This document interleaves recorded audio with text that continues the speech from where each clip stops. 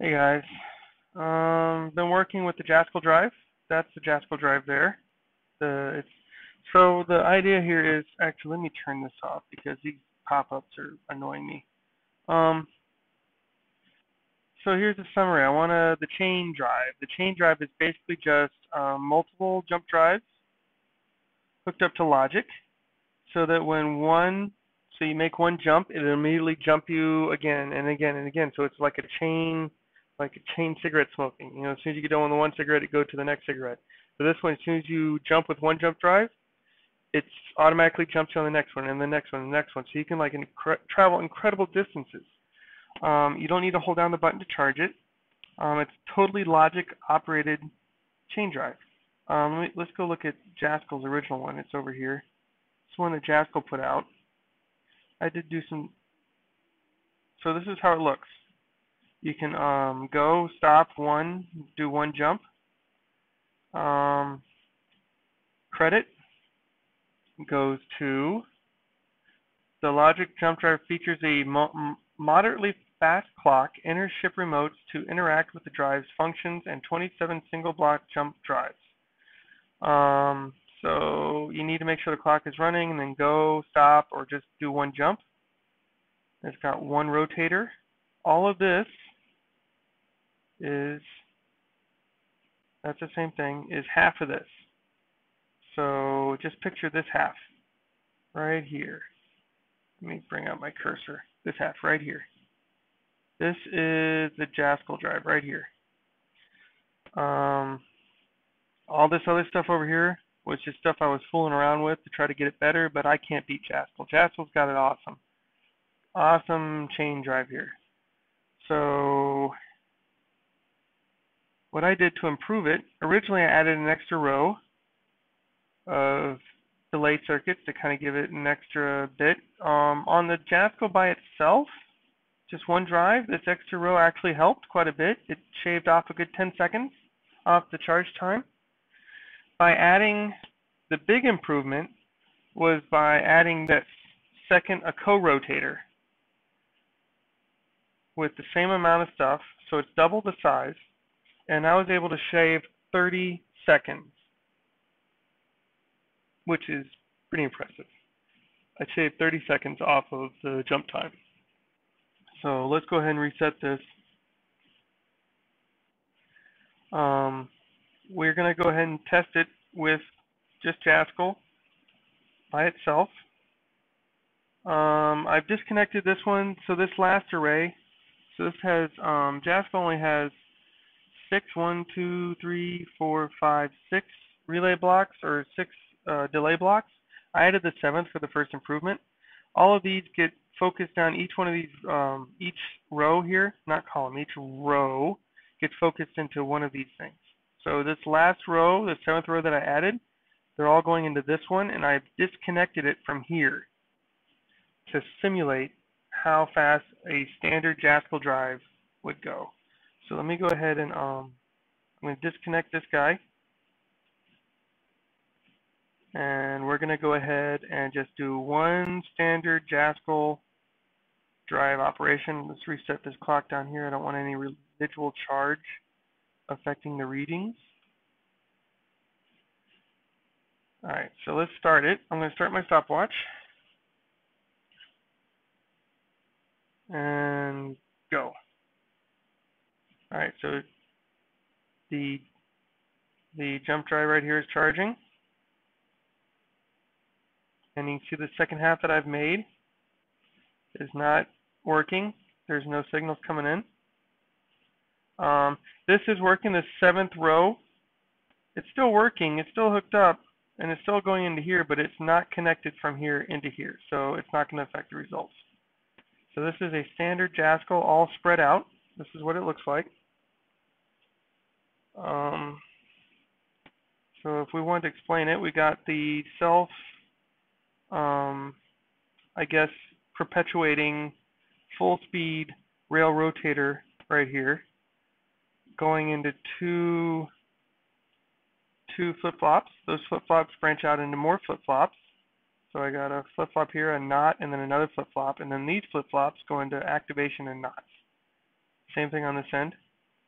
and then all those feed down into 6 rows of delay gates. And after those delays, oh, hold on, they go into those bottom flip-flops and not gates. But we're getting ready to come up on the time that the Jaaskinal normally jumps at. We're at 1 minute and 25 seconds.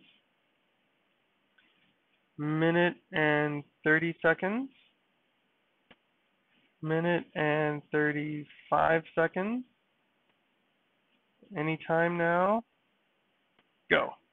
So that was 1 minute 39 seconds. Standard Jaaskinal drive is 1 minute 39 seconds. So 1.5 minutes. So what I'm going to do is I'm going to go ahead and add my co-rotator. Turn this off. Wait till it gets done. And I'm going to go ahead and, nope, don't want to do that. Put down my computer. So this should just remove any residual drive charge. And I'm going to go and hook up my co-rotator. Now, this isn't even hooked up. The speed controller is not hooked up. This thing is just, oh, it was hooked, damn it, it was 2/1. So let's go ahead and hook that speed controller back up. So, put it right, so it was 2/1, right? Hold on, let me check my notes.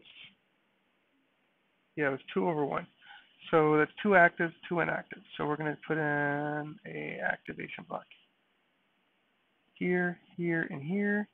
And nope, wrong place. I want it pretty. Here, here, and here. And I want my, nope, not that. I want my speed controller here.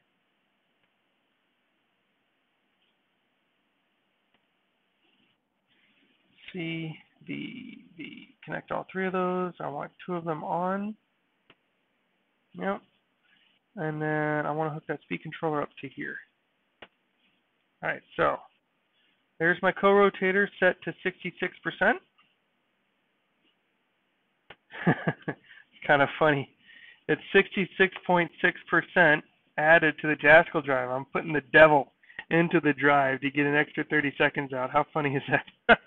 Alright, so here we go. And go. So it's charging.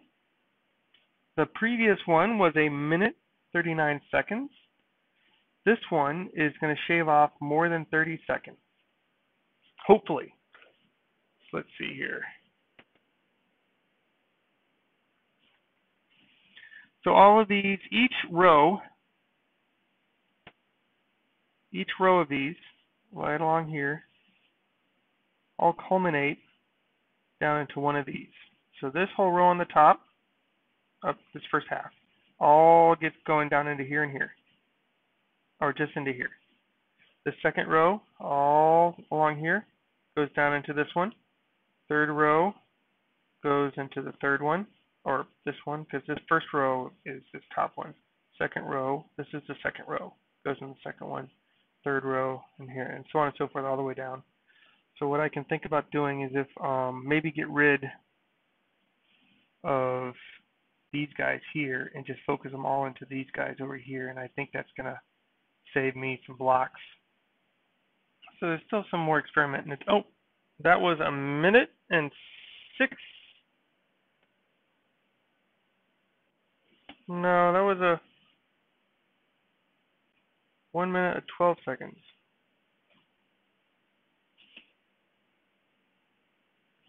So that was 1:12. All right, so or was 1 minute 11? What was 1 minute 11?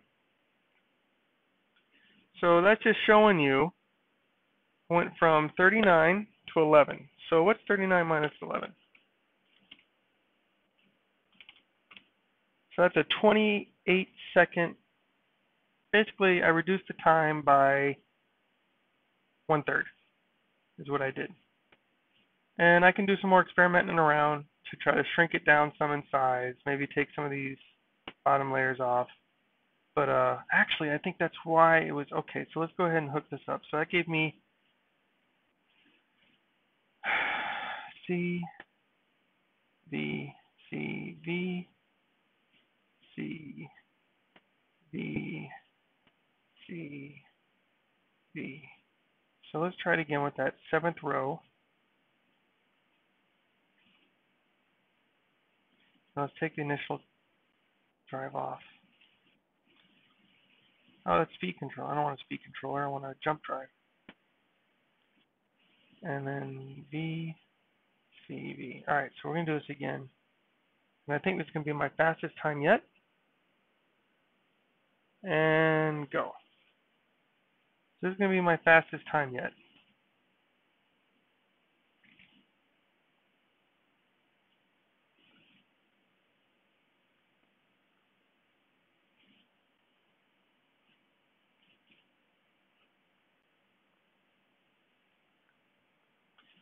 So I'm thinking how I might end up shrinking this. So I think I did this at, I was playing around with this some before, but I think if I wanted to try to shrink this, I think what I'd end up doing is taking off this last row of these accumulators because they're all for this side. But there's no reason why I can't take all these rows and put them in over here to this side. So I don't need these. I can get rid of these and have all these focused down into here instead. At least that's the idea.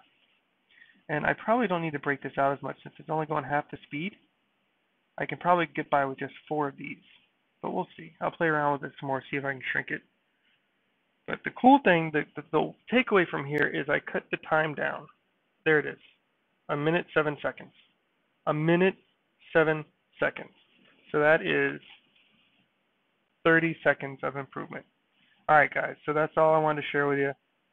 This Jaaskinal clock, I'll try to get maybe another video once I've gotten it smaller. But peace out, guys. Thanks for watching.